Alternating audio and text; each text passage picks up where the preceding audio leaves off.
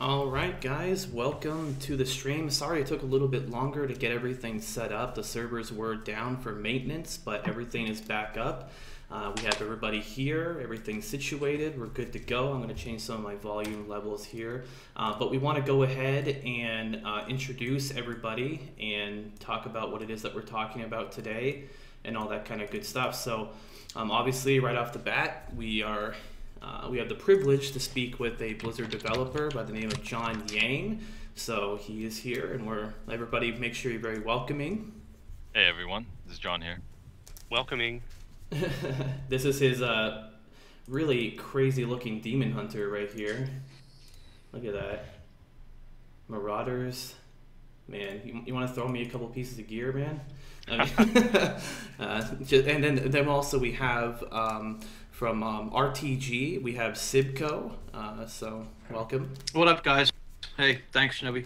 And then finally, we have Flux from, I believe, Inc. Gamers. Hey, what's up, guys? Yeah. I'm playing the Barbarian here, standing around in town. All right. Which is ironic, given that I often drink the tears of unhappy Barbarian players over recent nerfs. Already. And we were instructed not to ask if Blizzard hates characters, so I won't ask if you hate the Barbarian. But that would certainly be a good topic to touch on. You know, the whole. Obviously, there's been a lot of nerfs and changes lately. I'm happy to talk about the nerfs.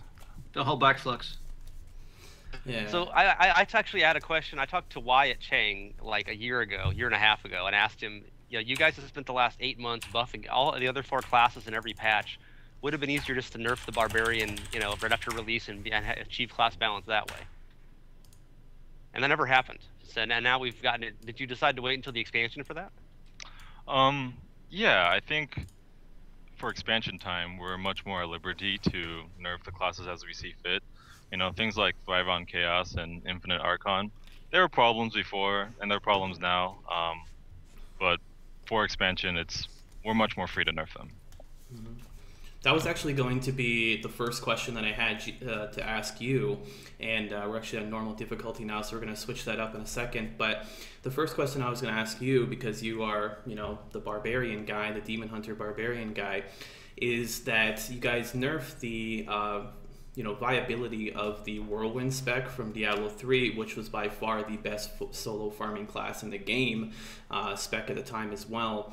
And my question is, what kind of reasons did you have with nerfing that? And I understand the Thrive on Chaos lasting forever, like you just said, was an issue.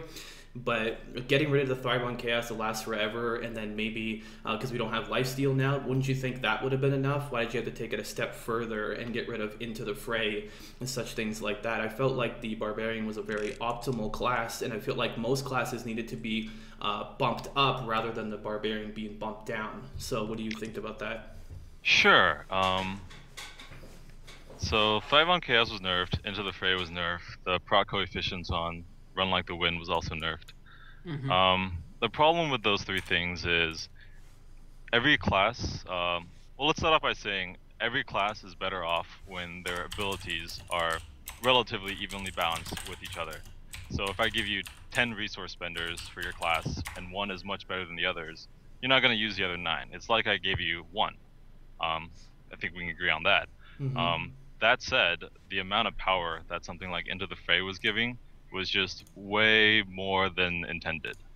If I gave you a passive that says 100 Fury every second, I would say that's overpowered. If I gave you a passive that says 3 Fury per second, that's actually balanced, and that's the number actually that we're tuning for, 3 Fury per second for a passive on the Barbarian.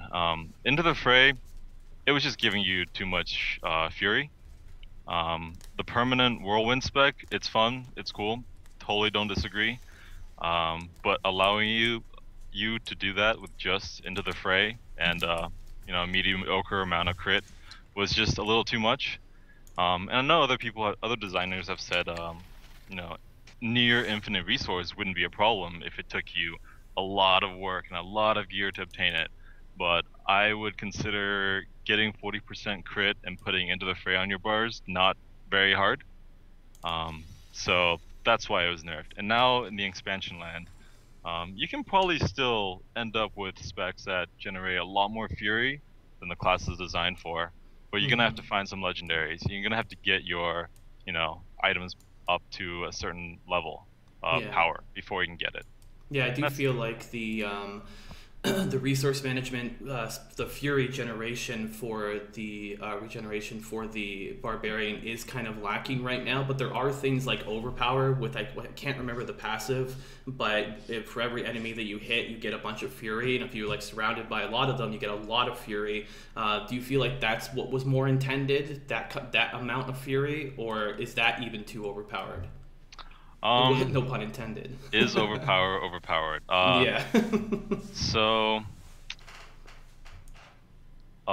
going back to what I said about passives, generating you 3 Fury per second, and that being the point we balance for.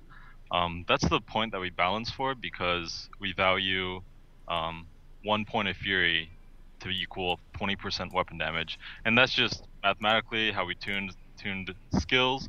A skill that spends 30 Fury, it would deal 30 times 20, 600 weapon damage plus some other stuff. Minus some if it's AoE, etc. But Overpower, that rune, it generates, I think right now, 5 per enemy hit. And it's on a 12-second cooldown reduced by crits, etc. Exactly. So it comes out to be something like an 8-second cooldown. 8-second cooldown, hit 3 dudes, 24 Fury, divided by 5. It's like 5 Fury per second. That's, in the ballpark. The live number is 12. And that was just way too much. And it's another one of those things where we want to keep all skills and runes at an even power level, so that if I want to use Seismic Slam or Rend or Hammer or what have you, it's because I like the skill, or it's good for my build or my gear or the difficulty I'm playing on, not because it is simply way better than everything else that's comparable. Yeah. All right. I've actually been doing my barb lately with Fury, this current build, and I'm using the passive that gives you a bonus 25% damage, I think, if you have max Fury. Oh. So I'm basically just doing that with Overpower as kind of my AoE thing. And Overpower really cools down fast with critical hits now. Yeah, that's one of those things. We have a lot of skills in the game that are tuned around crit. On crit do this, on crit gain that. You get X critical damage, more critical hit damage. And those are all tuned around a certain point. The point we tune for is 40% crit chance, 400% crit hit damage, and about 1.5 attack speed. So something like Overpower, it's cool because when your gear is bad and you don't have good crit, it's probably not so good. But once your gear is good enough, it becomes better and better. And I think that's a cool thing. There should be skills that work like that, and we have a lot. Yeah, and I'm at like 2.3 APS too, so. Yeah, that's really high. But it's fun though. That's the whole thing. I'm doing Fury with 2 weapons, so it's fun to zoom. Chop, yeah, chop, chop. It totally is. Yeah, people get power with attack speed.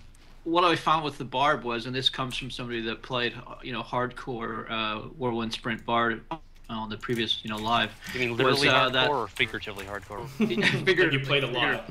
Like yeah, I played a lot, Because that's different. I watching TV at the time, but yeah. What I found was that I went into the Friends and Family and Reaper Souls and I said, great, no more Barb, I'm quitting that character. That Nephilim is gone. But then what I found recently is that whereas Barb's tend to be a hero that had kind of a one-button wonder, they wanted to focus on doing just one thing really well. I found that the new version of the Barb, if you kind of pick skills for specific situations, combine them all together, it produces some pretty fun outcomes. So I've had success in using like the Whirlwind with the fire, the Molten Whirlwind, and then combining that with maybe a Rend or Overpower, combining that, just combining like 3 or 4 skills that you ordinarily wouldn't think of. That's been a lot of fun. Yeah, it's funny you say combining skills that you ordinarily wouldn't think of. And I think in the vanilla live world, you wouldn't normally think of it because 3 of your skills as a Barb are Thrive on Chaos, Into the Fray, and Run Like the Wind. Exactly. So you really get to choose 3 skills at that point. But the game's designed for 6, and 6 is more fun. You have to think more. So it's better overall. And one of the things about, I guess, the itemization change and the build change now is that you're finally not just thinking about passives and talents. You're thinking about passive talents, and itemization and set bonuses and things of that nature, and affixes. You're thinking about a lot of different stuff when you're thinking about how you play your character, which is really cool. Absolutely. The biggest win for itemization is items that change your build. Yeah, I definitely agree with that. I think that with Reaper of Souls, we're seeing a lot more options. Like, you find an item and go, wow, what could I do with that? Especially someone like me, where I like to be on the more mathematical side of things. I like to look at it and go, okay, this is a cool idea. What if I did this, and this, and put it with that item? Could it be overpowered, or could it be, at least really good? And that's what I kind of do with that. And speaking of classes that needed a little bit of adjustment in Diablo 3, I want to talk more about the Demon Hunter now, where in Diablo 3, in the beginning of Diablo 3, the very beginning, the Demon Hunter was probably one of the best classes in the game because it could efficiently get through Infernal difficulty. It had the burst damage, it could kite things around. The way the game was tuned, and then it started as we came out with MP levels. A lot of the abilities that the Demon Hunter has, like the multi-shot or elemental arrow, are not quite as viable for higher difficulties. And it seems like in Reaper of Souls, the Demon Hunter is in a pretty good place right now. Are you afraid that it's going to get to that again, where the Demon Hunter is not going to be quite as good for solo farming and kind of being pushed into the group play? Oh wow. Okay, so this is a big topic. Yeah, answer that quickly, please. Yeah, come on. Demon Hunters are awesome. Done. I love Demon Hunters. I think the basic combat changes make a huge difference because you feel so squishy in D3 now, and you're much less squishy now just because you don't get one-shotted. Yeah, so survivability is the first thing I would talk about. Okay. In vanilla, the game can very often one-shot you, sometimes two-shot if your gear is good. We've tried to change that, and I think we've succeeded. Wyatt talks about that a lot, time to death and things. We shoot for a time to death of about 10 seconds if you're playing at a difficulty level appropriate for your gear. Okay. And that's a very big difference from vanilla, where you die in 1 second, 1.5 seconds. Because of that, things like dodge are more useful. I'm not saying dodge is amazing. I know dodge has its problems. Lots of problems, but that helps a lot. And the Demon Hunter as a classes are all designed differently. Demon Hunter is a range class. Get the same layout 2 levels in a row with the same pool of deflection in the same place. Yeah, Demon Hunters are designed differently from barbs. They come into battle with full resource, so they can unload a bunch of damage. And that's kind of one of the big reasons why Demon Hunters are great at low MPs, because if I can empty my hatred bar before you touch me, I really don't need any survivability.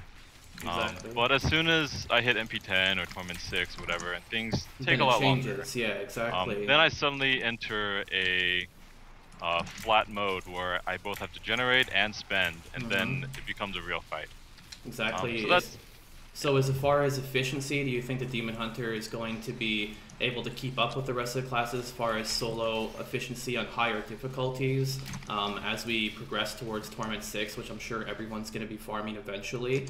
Do you think, and would you even consider maybe even increasing some of the abilities that are usually only used on lower difficulties, like I said, elemental arrow and multi-shot, something like along those lines? Or I think the reason you mention elemental arrow and multi-shot are because you're probably talking about ball lightning, which hits a lot of things, and multi-shot, which also hits, more than a sixth of the screen. It's for the efficient, getting through a big pack of monsters quickly, being efficient. That's how I do all my builds. It has to be efficient, or I'm not going to use it. And if the Demon Hunter's not efficient, I'm not going to use it. So. And I love the Demon Hunter, and I want to use it. So I just don't want to make sure that happens again in Reaper of Souls. Yeah, I think one answer is you need different skills for different difficulty levels. If you're playing at MP0, you're gonna want an AoE generator and a big AoE spender. If you're playing at MP10, you're gonna want more single target things that do maybe slower damage over time, like Bola shot Echoing gets a blast, bonus things to like that. damage because it's slow and has a delay. So that's not a problem if the monster's gonna live for 60 seconds or a minute or whatever. Also, you may even want to think about taking something like Impale or Single Out passive to really help your DPS against that single target. So what I'm getting from this is that you would that you guys are okay with the fact that some abilities are just not used at higher difficulties because you want people using other abilities instead of just using one spec the entire time. Just kind of more diversity, I guess. Is that kind of the way you're pushing it? No, I think, well, kind of. I think it's great that you can use different builds to succeed in different difficulties, as long as you have the tools to survive. To succeed. As both survive and kill things. It's actually good if you have to switch your spec out. You know, if I go MP10 Ubers, I'm gonna pick up Impale, Rapid Fire, the single target skills, Strafe, whatever. If I go MP0 farming, I'm gonna get Ball Lightning. It's the way it goes, and that's not a bad thing. I'd be more concerned if it was shown that Demon Hunters could not succeed because their survivability is just too low, or damage is just too low. But I think in the Reaper's world, skills should be very well tuned to all be generally viable. And I do want to say one thing. Thank you for bringing back Smokescreen. We were using it in the beginning of Diablo 3. We stopped using it because Shadow Power is just the way to go. And the fact that we now have Healing Vapors, which heals us, I think is a really great addition. So good job there. You play softcore, I'm guessing, right? I play both. Yeah, because Smokescreen never went away in hardcore Demon Hunters. Oh well. Yeah, I play mostly softcore. I have a Paragon 100 Demon Hunter. Yeah, I don't play Demon Hunter in hardcore because it's probably the worst class in hardcore. Like, seriously. Hardcore character died, so I don't play hardcore. Well, I have a level 60 hardcore of both classes, but not seriously. When I last interviewed Wyatt, I pitched the whole why doesn't the Demon Hunter have a death cheating passive? You know, like the way the monk and the witch doctor and the wizard did. Yeah, and obviously it could be something just, you know, you get below 10% health, Smokescreen casts automatically. Which I noticed you actually put on one of the sets now. Yeah, I actually really like that idea. I considered a cheat death passive as one of the 3 new passives of the Demon Hunter. But I'd say the Demon Hunter, maybe in addition to the monk, has the best oh shit survivability buttons. You know, Smokescreen, Vault, Shadow Power are all pretty powerful. So I didn't feel the need, but I think it's totally an option for the future. It's just, I mean, obviously it's a hardcore only thing pretty much, so. Yeah, and people like having options. I think I've done 6 hardcore Demon Hunters and bad things eventually happen. I'm not opposed at all. Speaking of hardcore, and also we're done with this rift, by the way. Speaking of There's still monsters here. We're not done. No, wait. Speaking of hardcore, I recently found some shoulders. I can't remember the name of them because I just found them last night on stream, which will make it so that you can't be interrupted while teleporting out, and you also get damage that's done to you is reduced by 64% while doing this. Do you feel like that type of item? Do you feel like that item is going to be too powerful in hardcore, and it's going to be the go-to shoulders? Because you're just like, oh, I'm about to die, teleport, bye, you know. Like, 5 seconds is a long time to be about to die. Yeah. Well, true, but there is a risk. Because if you think, I'm going to survive the next 5 seconds, let me cast this, get 50% damage reduction. Maybe 2 seconds into the cast, you're at 1 HP, so then what do you do? Yeah. And you can't cast skills or else it resets, so. Right, so at that point, there's some risk and reward. I think it's a fairly balanced item. Let's do a new rift, all right? While we're all here in this corner.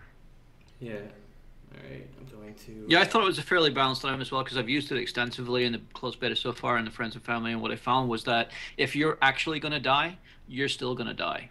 And what I found is that, you know, for the most part, it's really a convenience item. Gives you a little bit of extra leeway, but overall, it's not really game changing. Well, it's awesome if you're, you know, how often are you teleporting, town portaling back, and then like some bat hits you with 1 second left on the counter, and you're like, ah. That's the part I really like. It's nice just to avoid that. Have you ever tried to portal out of the surface area in Act 3 now, right after the bridge, where there's like never not a new bat flying down now in Reaper of Souls? Yeah. It's like you almost can't leave that area. It's like, please stop with the birds for 2 seconds. So yeah, that's the Bartertown Pads area, I think. I just found a green hat here. Let's see what it was. Exciting.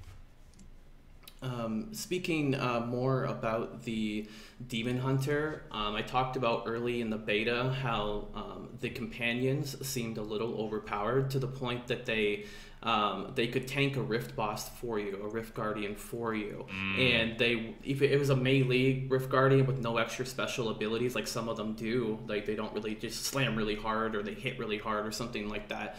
For instance, what is your guys' feelings on the companion? Do you want the companion to act kind of like a follower where sometimes it takes damage, sometimes it doesn't, or the fact that it can just literally tank a Rift Guardian for me? One companion tanking a Rift Guardian forever and not dying is probably a little overpowered. If it dies, it has, 5 to 10 seconds of downtime. I don't remember the exact number. I think it's 5 seconds right now. That number might need to go up. Its survivability may need to go down. That's more of a fine-tuning thing. I have heard that companions, when you have like legendary that gives you 3 wolves, is a little overpowered, but I think that's fine. And it also comes down to the AI of the specific mob. I know some bosses in Reaper of Souls are specifically set to ignore pets, but some of the vanilla bosses don't have that set, so they may be a little too easy. We may revisit that in the future, of vanilla bosses, because we don't want pets to, just make it too easy. True. And obviously they scale up with your damage, but if you have that high of damage, you're not going to have problems with vanilla bosses anyway. They also scale up with your survivability, though, too. If you have a lot of health, a lot of survivability, they're going to be tanky, Yeah. So, but I wouldn't want to put them down too much either, because as pets go in Diablo 3 in general, it's a fairly underwhelming and underrepresented area of potential gameplay, in my opinion. So they were practically useless in Diablo 3. Yeah. I mean, and now though I like that they're better. I would have liked to see some new graphics or something like that on the companions. Maybe a badass looking boar or something like that, or the wolf to be bigger and more ferocious, demon-like or something. You know what I'm saying? Like, but I guess that's not on your end, So. It's got green eyes. It's a priority thing. I don't think they're so bad to be more important than making other things in the game. So yeah, no, I don't mean actually the Demon Hunter pets themselves. I actually think those are pretty rocking. Quite like those. But I just think in general, as a game, it doesn't have a particular pet focus. Let's say like maybe a Necro was in D2, but or like some other games have. But overall, I think there's a lot of stuff that's done really, really well. But that's just one area that I hope gets revisited in the future. Yeah, I mean, just look at the companion changes. We spent a significant amount of design and programming time to get that done. And I really like those. And, honestly, John, the reason I like the changes to the companion system is because now I actually have to think through which companion do I want to use. It's not an easy, obvious choice. It's actually something I got to think about. Definitely. That goes along. Yeah, that goes along with the whole making sure all skills are balanced against each other. Because then you have a real choice depending on gear and playstyle. Difficult. Yeah. That's really interesting. Yeah, I would bet in vanilla, 90% of players who use companion use back companion because it was a little too good and everything else was a little not good. Yeah. So I have these days I try a bunch of different ones. I have a question getting to more, I guess, little more broad questions here. The gold that you currently get in Reaper of Souls, I'm sure you've heard this before, it is not enough. A lot of players are worried that they're not going to bring enough gold into the game. Are you planning on increasing the amount of gold that we get for bounties and such, or for rifts, or just for collecting in general? Or do you feel like it's currently where it needs to be? I don't know what our target number for number and chance we want to give you per hour played or things like that are. But we do have a number. This is something Wyatt and Andrew worked on, tuning gold to us, so I'm not the best person to ask about that, but it's definitely on radar, and it's something that's easy to hotfix and tune if we feel it's not good enough. It's being watched, but I don't really have any information aside from that. Related issue just is on the enchanting cost. You just changed it so legendary rings require a flawless imperial and amulets, and there's no more gold cost on those. I actually like that change. I read an article about that a couple of days ago. People were debating it, but it seems like the bottleneck is now meant to be gems. You need 9 marquee gems to enchant those instead of just whatever gold you have lying around. Oh yeah, having different costs for things is good. It gives you an options. You know, if I have for some reason way too many gems, I can enchant rings and amulets instead of something else. Well, we have way too many gems after 2 months of beta and just stacking them up, but I can see at launch when you need 9 marquee every time you want to make this enchant, you're not going to have 500 of them built up, so... That might be a tuning issue. I guess I'll keep an eye out for that, or ask Andrew to. I think it's a good change. I mean, it's just a different bottleneck. I assume that was part of you guys' general urge to make gold less essential and less valuable, so people who bring over 10 billion from Diablo 3 will not have a huge advantage. Well, people who come over from Diablo 3 with a bunch of gold, our gold sink for them is increasing costs on enchanting a single item. So hopefully that works. But those have gone down steadily over the beta. I mean, it was like 2 million for an amulet at the start of the beta, and now it's like 40k. Yeah, well, I don't mean that. I don't mean increasing over time in the beta patch cycle. I mean, if I enchant this item once, it costs X, and the next time it costs X plus more, and then more, and then more.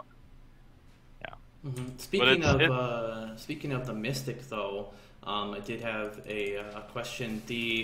Right now in the game, if you want to switch out an item, you can see what it's going to do for you, benefit you wise. You can say, this is going to give me more damage, this is going to give me more health or toughness and stuff like that. But when you're doing the Mystic, you go, well, should I get attack speed, or should I get crit chance, or should I get average damage, or should I get attack speed? You can't see what kind of benefit you would get, and you just kind of have to hope, is this an upgrade when you're doing the Mystic and enchanting?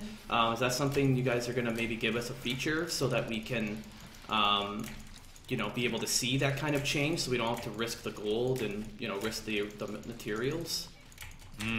That's definitely a possibility. I wouldn't consider that a high feature, because it's programming time, it's probably some UI time.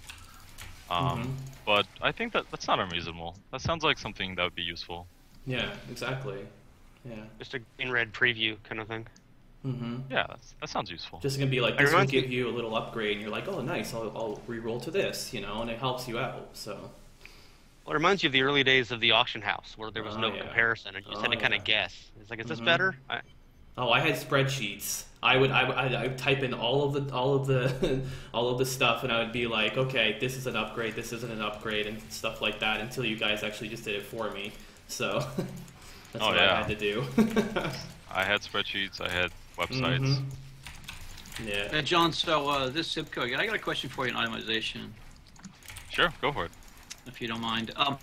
One of the, I wouldn't say it's a complaint, but one of the observations I've heard sort of stated in previous interviews with devs, and it'd be interested in your perspective, given you do at Blizzard, would be the progression of the items that you get as a player. So you play your Demon Hunter, you play your Barbarian or whatever, and as the game progresses, you find items, and every so often there's timers and all the rest of it.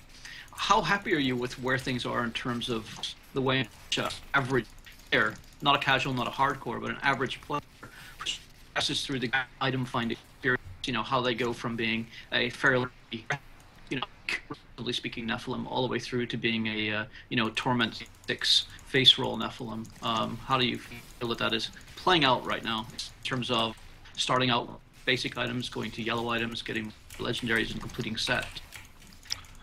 Well, it's a big question. Yeah, I know. I think, progression is obviously the main part of this game, the item progression specifically. Yeah. It's going to happen at a certain rate, and we can tune that through legendary drop rates. And I feel like it's pretty good. Obviously, the faster we drop items, the more quickly you're going to find them, and the more quickly you're going to run out of upgrades to find. And the time to the next upgrade is also going to increase, because when an item drops, there's less chance that it's a good item for you, or better than what you currently have. So there's a number between 0 and 100 on that scale that we can drag around to say players. It's going to take a player 1 hour to find the next upgrade after they played for X hours, and that's a number we've been tuning, and it's purely based on legendary drop rate, and I think it's pretty good right now. There's lots of legendaries out there. I'm sure we'll be adding more in the future. Sets, the rare items. There's always things to chase. I haven't really heard any complaints about. Sorry, I take that back. I haven't. You've heard complaints. I've heard Always complaints about everything. Yeah. There will be complaints about everything. I don't think it's a problem right now, and I feel like I really like the place where it's at. Yeah. We'll see after I play for 500 hours if I think differently. But based on our numbers and our calculations, you should be able to play this game for a long time and not have all the best items you want for the best side items and things like that. Yeah. I mean, I think for me, a big part of what keeps a player playing is the concept of gaining equity, right? So you're gaining equity as a player in the game, and I think that in Diablo 3, the way you do that is through gaining items that give you either different ways to play the game or different level of power. So I definitely think you're right. There has to be a balance there that keeps that chase going while at the same time gives you that feeling of equity and development. So. Yeah, we talked about this a lot during our discussions on legendary items. We had weekly meetings for months with all the people who were relevant, and we thought about are there ways which you can design the drop system where the time until the next upgrade stays constant for the rest of the time, and that's a hard problem to solve. And I think unless we did some really hacky ways to make that work, I mean, there are hacky ways to make that work. Like, you require 100,000 damage to find this item, and you require 150,000 to find the next item. But that doesn't feel like Diablo, and it's just a little too messy to feel right. So we didn't do something like that. I don't like that concept personally. I don't like a definitive fixed static progression rate. I think that's unwelcome because it takes away from the feeling of randomness, which in the right amount adds a ton of value to the game. Absolutely. Yeah, it's really important. Obviously, that would put a huge priority on DPS too. Much hardcore players who want to go more defensive. And we definitely want players to have the feeling that at any moment I could find the best item in the game for all the rest of the time. Even though as long as you're on a tournament. Right. That's a different problem, and I think it's fine. At moment one. And speaking of legendaries, as we're talking about them right now, as you've noticed, and as many people have noticed in the game, there are a lot of legendaries that don't have special properties, and also the crafting legendaries seem to be very lacking. We're going to see anything in the future that is going to maybe bring us new legendaries, maybe even by launch, or maybe in a patch before launch on beta, or are we just like, this is what you see is what you get right now? By launch, that's out of scope. That's really not going to happen.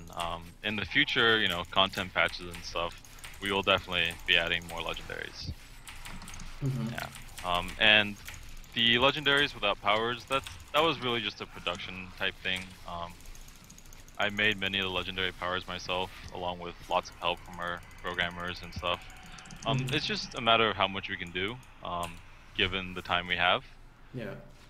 Well, the reason why I bring it up is because Josh Mascara actually talked about in an interview that, and also at BlizzCon, that when you get a legendary, you want us to feel, you want it to make it feel like it is a legendary moment, like, oh my god, this is it, like this is the item, like I've been farming all night long, I want to be rewarded here, like, as you're kind of talking about a little bit earlier, but. That's why I bring up that point, is because, if more items had more special properties, or even if a pattern dropped and you said, oh, okay, I can make this item, but I'm not going to because it's going to be crappy. It's like, maybe, for instance, there's actually an item in my stash right now. I found a crossbow last night that the max damage that it can roll on it is equal to what the max damage of one-hand legendary can roll on it, and that seems not correct at all, like it seems like the crafted items are a little lower than they should be. Crafted items should roll in the same ranges as legendaries, if that crafted item is a legendary. I'd have to ask you to repeat that again, but the way you put it, it sounds like a bug. I can show you when we go back to town. I'll show you the item itself, but Given two legendary items, if they're both level 70 and one is crafted and one is dropped, they should have the same max damage roll. They should have the same max roll for everything, if they're the same slot. crafted items are not meant to be worse, and if they are, that's a bug. A few of the weapons now I notice have like 15% cold or fire damage as an inherent. They're not all just 6 random stats anymore. So it seems like you guys are getting a little bit of the, giving them some flavor and some variety now. Oh, absolutely. Flavor It just takes is time very to get it all done. Yeah. It really depends on if it makes sense. I think there's it's like a frost orb that has a legendary power that does something with frozen frost nova, and it makes sense. So we put cold damage on it, and if it looks like an arcane item, we put some arcane damage on it. When it makes sense thematically, we try very hard to make the item fit the theme of the item and the lore and what it looks like and everything. But some of the items that are more generic looking, it doesn't always work. But we've definitely had some big wins there when it does match. On crafting costs, currently some of the sets require a flawless royal diamond, which is about 10 million to make. Is that going to stay that way, or it seems really arbitrary, like some of the Kane's items do and a few others, but then lots of stuff doesn't require any gem at all, and it's like a really wild price differential. Yeah, gems were put, as we mentioned earlier. Andrew put them there as a replacement for the gold cost. I would bet the ones that take a gem don't cost gold, because they shouldn't, because yeah, but I mean, even if it does, that's 10 million gold for that gem versus 100k or something. That might be a tuning point and a tuning problem.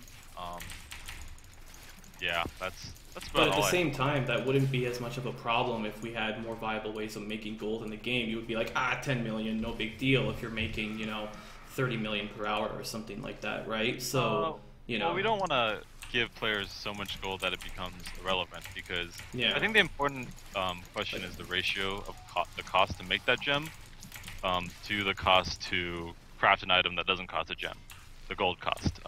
If that ratio is more in line with each other, I think we're good, and then we can tune gold drop rates around that. At the current levels, it sounds like the items that cost gold to enchant, cost gems to enchant or craft are a little out of line. Yeah, I agree. Yeah, related on legendary materials though, that's also a really variable thing. I mean, some of them I have like 10 and 12, and other ones I've never seen once. And it seems like if that was correlated with, the scarcity was correlated with the value, it would make more sense. But as it is, it's just sort of arbitrary, it seems like. I guess it's just more tuning passes needed. I have a theory on that, but I wasn't involved in any of the crafting stuff. Andrew kind of solos that. I don't think any of the crafting materials have lower drop rates. They might. I could be just making stuff up, but... Well, frequency of where... I mean, I'm looking at my stash now. I have 13, 11, and 9 of 3 of them, and then a bunch of the other ones I just have 1 of each. Yeah, I think it's more of where you end up playing because of the bounties and stuff. If you happen to see the dude, you kill him, you get the thing, and then you end up with a lot more of them. And maybe the uniques that are harder to find, or the ones you don't encounter in normal play, you have less of them. So that can also be... That could maybe be changed via placement of the monster, but I don't know if tuning the drop rate would be the right answer, because then you could always farm it, right? If you really wanted this item, you could farm him, find him specifically. So maybe changing the drop rates isn't the right answer. I think I like variable drop rates. I just think that if there's going to be ones that are really rarely found, that should be the ones that have on the most powerful potential items. Totally agree with that. It doesn't seem like there's any correlation between it now. Totally agree with rarity equals power. I do not know what the rarity is on those, or the power level of a lot of the crafted items. So the items that actually linked in the chat right there, you can see that the one hand Odin's Sun, if you look at the potential on it, it can go up to 1490 lightning damage, and if you look at the two hand that I just found, it can go up to 1490 poison damage there, and that's one way of increasing your damage on your weapon, is by doing that. Is that a bug? Is that intended? Or is it we allowed to get supposed to get higher? I can't see the roll ranges in chat, apparently. If you click on it and then just push control while you're clicking, I think it might work. But it doesn't work. Maybe only I can see it or something. Oh, I have to hold down control. Yeah, you hold control then click. Yeah. Just drop the item and let him look at it. Oh wait. Well, if you found it now. No, Yeah, these if are the roll items I range had is- before. If the roll range is wrong, it's a bug. If it's not a bug. It looks like the lightning and poison damage max rolls are the same to me. Is that what you're talking about? Yeah, and one of them's a two-hander and one of them's a one-hander. So. That sounds like a bug. Yeah. We have different affixes for one-handers and two-handers, and maybe one of them has the wrong one. It's very possible. Okay. Yeah. Well, that's good that you're at least looking into those things and such. So, makes me feel better that two-handers would be more viable. As you know, with the Demon Hunter, one advantage the Demon Hunter has had is the fact that we have a crossbow or a bow, and then we also have a quiver, whereas the Barbarian classes like that only have just the two-hander. So, it seemed more viable for a Demon Hunter to use a two-hander over dual wielding. Do you think that dual wielding is going to be more viable for the Demon Hunter in Reaper of Souls, or is two hands still going to be the way to go? The problem is very different for the Barbarian Demon Hunter because of the quiver. Barbarians can't use a two-hand in the main hand and a one-hander in the offhand or something like that. For the Demon Hunter, it's a problem that the quivers are so good, specifically Dead Man's Legacy, also specifically that it was easily buyable in the auction house. Disregarding that, I think quivers are still really powerful. They give 20% attack speed and all these stats, so it's really kind of stupid to take a one-hander and a quiver in vanilla land. In expansion, I took some steps to try to close the gap between the two playstyles. One of them is for ranged weapons only. Both we reduce the gap in damage between one-handers and two-handers, so two-hand crossbows and one-hand crossbows. Very specifically because Demon Hunters can use quivers. We're not planning to change that, so we just tune around it. Also, for things like archery, there was a bonus for one-hand crossbow, but there wasn't for second one, so I just added a bonus. The bonus may not be enough, we'll see. But as other people have said, I think what's really going to drive people to use one weapon over the other is ultimately the legendary power. I think there are compelling enough legendaries that are one-hander and two-hander that you just use whatever you find. And I think that's okay. But once you find everything, I think they should be viable compared to each other. And those are numbers we can continuously look at. I think it's okay. One dual one-hander is still not great, but not terrible. Okay. Well, in theory, you get the benefit of the huge critical hit damage if you go with two weapons. You obviously can't get that on a quiver. But there's so much AS on quivers and so many other stats. I have two other quivers while we're on the topic. You realize there's no white quivers right now, so you can't craft them? There are no white offhanded items. You can't get orbs or mojos either. Oh, sounds like a bug. Yeah, they just don't drop anymore. So there's no way to make crafted of those items currently. I'll follow up on that afterwards. Make sure that gets looked at and fixed. The other issue on quivers is there is a spectacular amount of mods because essentially every single skill plus lots of other stuff. And if you don't roll one with CD, with a critical hit chance, when it rolls, it's just almost impossible to enchant to it, especially on a legendary. Yeah. I found 4 legendary quivers so far in RoS. None of them have had critical hit chance, and therefore none of them are really very viable. Yeah, crit chance remains a problem. Crit chance and crit damage remains a problem. Damage are a problem. We thought about doing different things to actively combat the problem, but we've instead of doing something drastic and very punishing like a cap, we decided to just remove critical hit damage from rolling on weapons. I think crit chances and also doesn't roll on weapons except for I think a couple legendaries. Yeah. We decided to give you less because they benefit from each other and scale with each other. They're really good. That's kind of a whole different topic. Yeah, no great solutions right now. It remains a good stat. I'm just wondering about specifically on quivers, because if you don't get it on the quiver, it's just so hard to enchant it compared to almost any other item in the game that doesn't have that many potential mods. I feel like the legendary quiver should have at least a 5 to 10% roll guaranteed, so at least you'd have a chance to use it. Well, why do you say crit chance on a quiver is more necessary than crit chance on an amulet or something. I guess well, the amulet can roll skill damage or something. well, it's really nice on the amulet too. I mean, amulets and rings and gloves are obviously the hardest things to enchant. But just, I mean, if you go to the enchantress and look at the quiver, and there's literally like 32 options if you try to reroll. And whereas most offhand items, there's 8 or 10 or 12. Yeah, I guess what you talked about is overloading of a certain item slot, and that's something we did on purpose because, on live, amulets, you need to have trifecta, rings, gloves, you gotta have trifecta, or they suck. Yeah.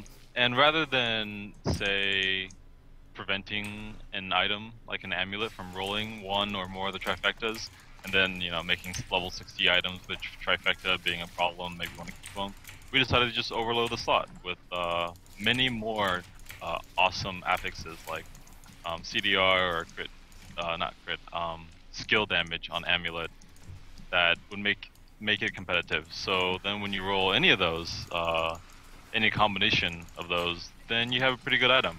Rather than say if you don't have the trifecta, you have a shitty item.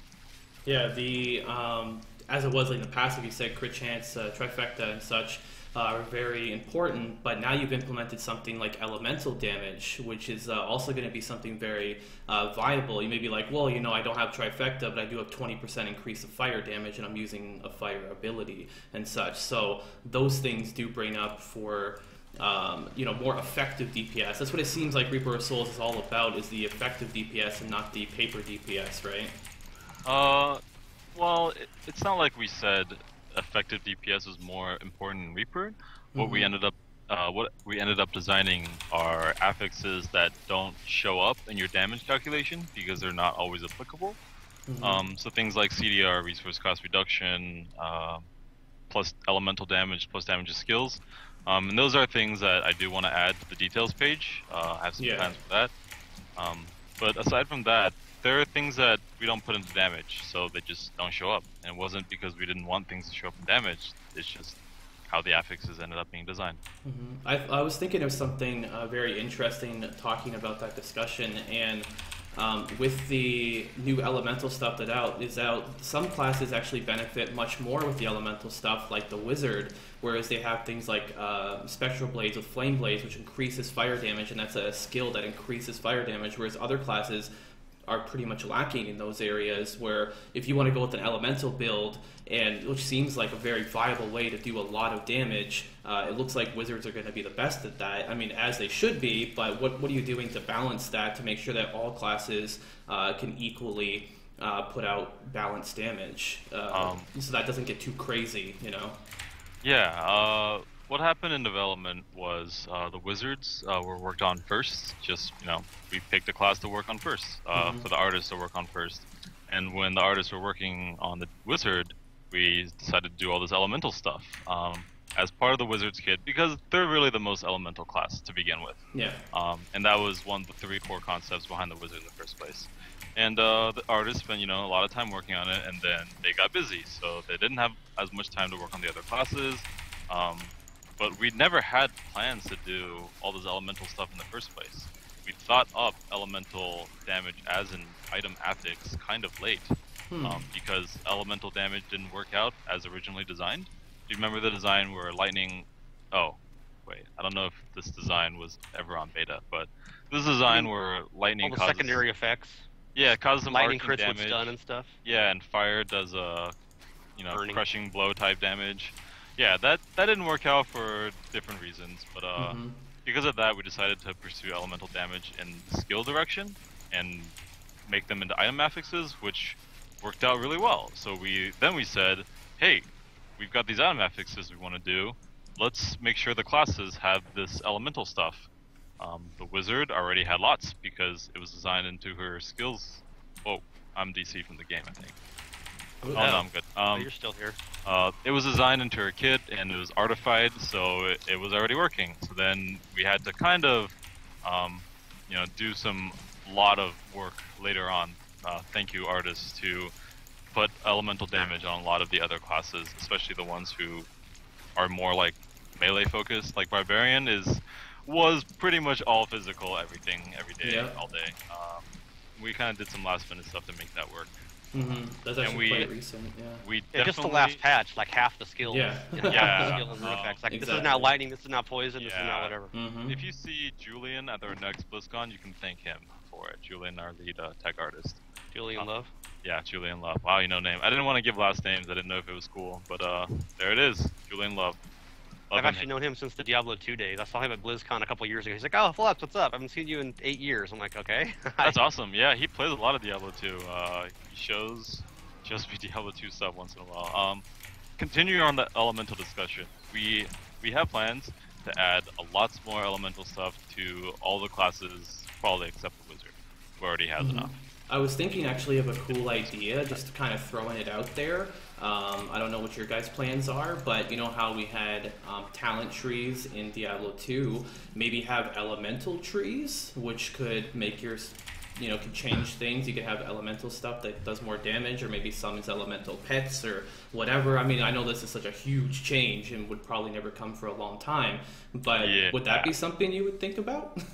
That's probably outside of the scope of something to do. Yeah, for the next patch, system. just throw that in there. Next patch.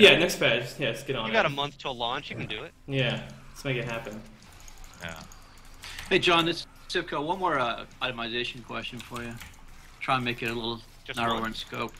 Yeah, maybe a couple combined. We'll see how things progress here. What's your feeling, around the concept of finding items randomly in the world, as opposed to having specific, say, boss or Rift Guardian loot tables that can drop items that even it's not a guarantee, you're not going to kill this monster and guaranteed an item, but similarly to how it's been done in the past with loot tables, versus, say, like right now the game is heading toward crafting items that drop off specific monsters. What's the thought of having random legendaries and random set items as opposed to giving players a way to control a little more deeply the way in which they farm for items?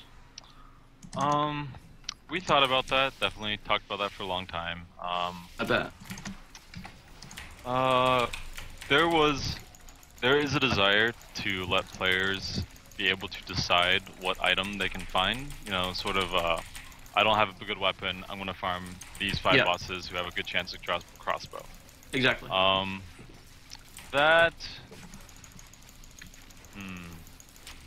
We didn't decide to do that because... Why don't you think of that for a second? I'll tell you what I think about it, because the reason behind, I think, one of the things that Kadala tried to do was give players a little bit more control over legendaries, and that became very hard to balance. And I think there's a lot of things like that. I think the Rift Bag, potential drops that are specific to those Rift acts, those bounty bags that are specific to various acts are a good way of doing it as well, right? So that's something that's additional. And I think having the ability to go after a specific monster to complete a set would be a really cool concept as well. It gives players a little bit of control. Oh, yeah. Real quick, Kadala is one area where you can try to kind of target find, and it is, you probably spent all your blood shards on the weapon if you didn't have a good weapon.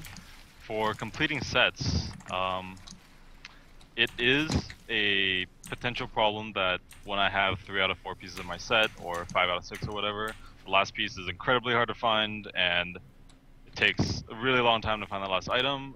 That's why we made the Ring of Royal Grandeur. It gives you, it's like a stopgap item to help you complete your set, and then when you finally complete your set, you can take that item off and put something else on in its place. Yeah, I think those are good measures, and I like them. I think they're definitely the right direction, as well as the bounty bag. I think that's really cool as well. I still think it would have been really cool, and I love, by the way, the crafting materials are specifically dropping off types of monsters. Definitely worth looking at again, in my opinion, to consider having loot tables on, say, Rift Guardians. I would love to see that Rift Guardians could drop something, or a boss in particular, whether it be Belial or something else. That's a potential idea for the future. Yeah. You guys actually talked about that earlier on. You said you were thinking about doing that, but you didn't want players to only farm those things, kind of like in Diablo 2, and let's go, farm this or farm that, farm a certain boss. So maybe that's another thing that's kind of holding you back on that. You want players out into the world and doing bounties and doing rifts and such. Yeah, the problem of flipping games to do the same thing over and over, it's fun for a time, but if you don't get what you want after a certain number of runs, you get really annoyed that this is all you can do. So that's kind of a design problem with it. Real quick, I'm being told I have 5 minutes left. Oh, wow. So maybe just I think we started a little late, so 5 Yeah. minutes, a couple more questions. Maybe Can two more I questions. can I ask one more question, and then maybe can we take a couple of viewer questions? We got 962 people in here that have been begging to get their questions answered. Yeah, go for it. Okay, so for me, I personally really enjoy this game. I've been playing the beta since I got into it. I want to keep playing it for a long period of time. What kind of progressions are you guys making towards making us have longevity behind the game instead of just doing bounties, just doing rifts? As fun as they are, eventually it's going to get old, you know? Is there going to be additional things other than Ubers in the future that you can maybe talk about or give some kind of hint towards? That kind of keep players like, oh, I'm gonna buy Diablo right now, you know, like get them hyped.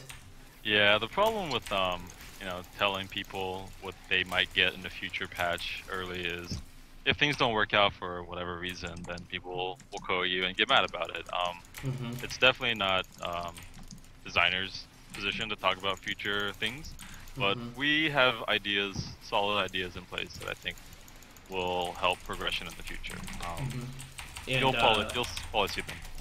And real quick here, because I had a lot of questions here, but I mean I got most of them answered, which is great. I just want to end with the Paragon portraits. Are we going to be getting more portraits in the future? And also, when you get to Paragon 800, you're no longer getting stats anymore.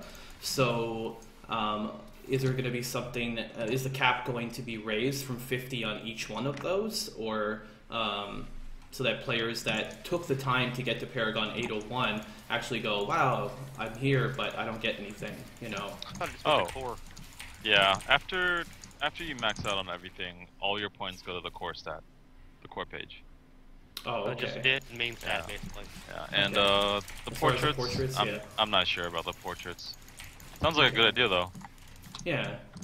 Alright, so guys, if you want to ask some questions, he doesn't have very much longer. I know a lot of people are asking about the Imperious Wings. They have talked about that before, and I'm sure they said don't ask about it. Yeah, I'm sure he's not going to have a comment on that. And same goes for ladders and PvP as well, too. So if you guys have some questions you want to ask real quick, we are kind of strapped for time here, and he's been nice enough to lend his time to us. So what are some questions you guys have? I see one right here. Ask about the clan cap. This is coming from Azuris. Is there a reason why it's capped at 150, or is that going to be raised in the future? Or I was not involved in the clan's design, but the idea behind having a cap at all is if there are so many people in the clan, like say 500, that everybody joins. I don't know who's in the clan. I don't know these people. It starts to feel more like a community and less like a clan. Yeah. That's the basic idea. I really can't get into any specifics behind that. I wasn't involved in it. Okay.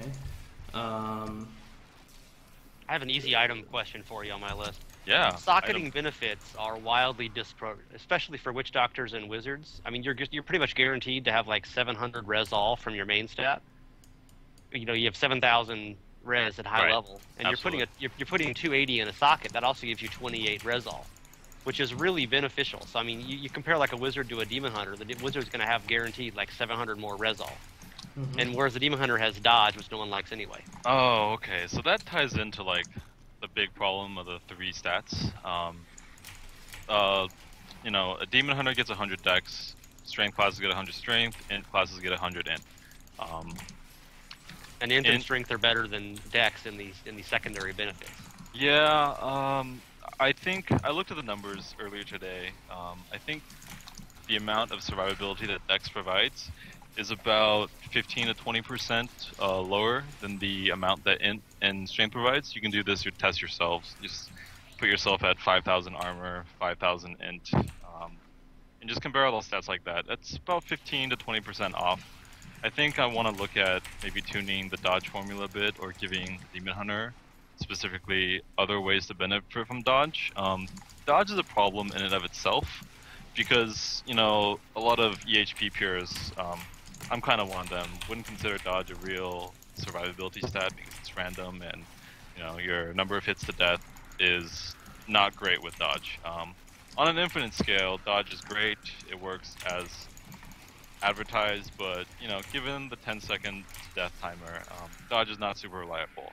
That said, I think Demon Hunter as a class is ranged and has many tools to survive burst damage and oh shit moments, and maybe has the most tools to survive oh shit moments, aside from a cheat death passive, which I do want to add. Aside from that, dodge, the main complaint, one of the main complaints is dodge doesn't work on unavoidable damage. We've tried to make a lot of things dodgeable in the game when they make sense, like sand wasps. We recently changed sand wasp projectiles to also be dodgeable. They weren't in vanilla, but I think there can be more done, like poop on the ground, you still can't dodge, Desecrator, Plague, etc.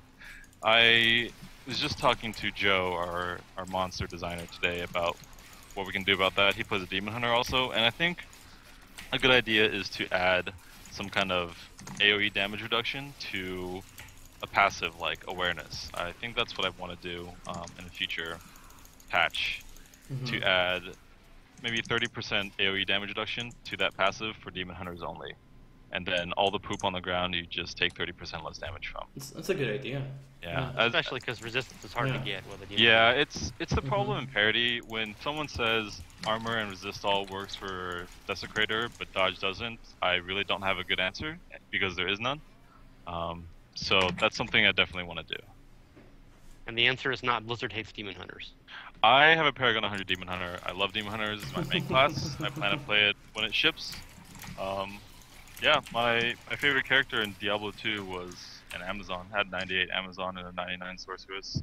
I plan to play Demon Hunter until the end of days. Also Barbarian. I love Barbarian too.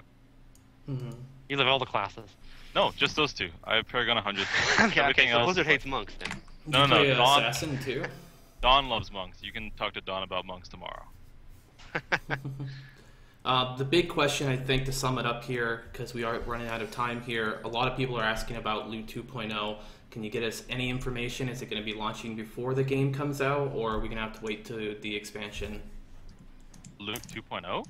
Yeah, like what's being tested on what's being tested on the PTR currently to be implemented before, maybe by when the auction house goes down, or maybe a little bit before. Patch 2.01 is gonna have Loot 2.0. Yeah. And it will be out before Reaper ships. So Okay. that's about it. Sometime Alright. between today and March 25th. Sweet, good to know. People always ask questions you can't answer. It's amazing. They're uncanny at that. Yeah, PR is better. PR and community, they should be the ones publicizing big information like that. So Yeah. I really don't want to. Yeah. All right. I think that's all the time I have for today. It was great talking to you guys. I'd love to do this again. Yeah, me too. I'd love to sit down and just chat with you even one-on-one or whatever. I mean, the fact that you did this, I want to thank you on behalf of myself and also the community here as well. We're all very, happy that you could take the time to do this. I know you're very busy. You got a big launch coming up, and I wish you luck with everything you have to do. And once again, thank you for hanging out with us and answering some questions. Thanks a lot, Shinobi, Sipco, Flux. It's great talking to you guys. Yeah, thanks, Sean. Appreciate it. Thanks, everyone. Thank you. All right. Bye-bye. See ya. Cheers.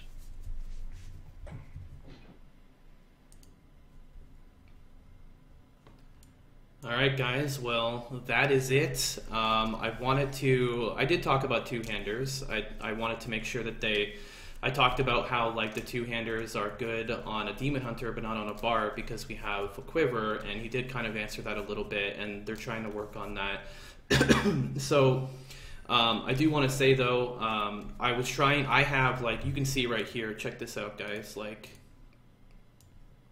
these are my list of questions, and I couldn't even get to a lot of them. Like I didn't get to about these ones here, and some of the ones inside here I couldn't get to. I mean, we were really strapped for time, and I did feel like I was a little bit pushy on my questions because I wanted to get to more questions and I wanted to represent the community a little bit better. And if I did come off as being rude or something like that, I do apologize for that. But overall, I couldn't get to as many questions as I wanted to, and a lot of people were spamming the same thing in chat, like Imperious Wings, and they actually told us that is something that we're not really going to be talking about. So, some of these things, like he said at the end of it there, he's not really geared towards some of these questions. He's more on like the class stuff and more on like those kinds of things. And I try to keep my questions a lot more Demon Hunter, a lot more class, a lot more items, legendaries, mystic, things like that, more relatable towards those type of things.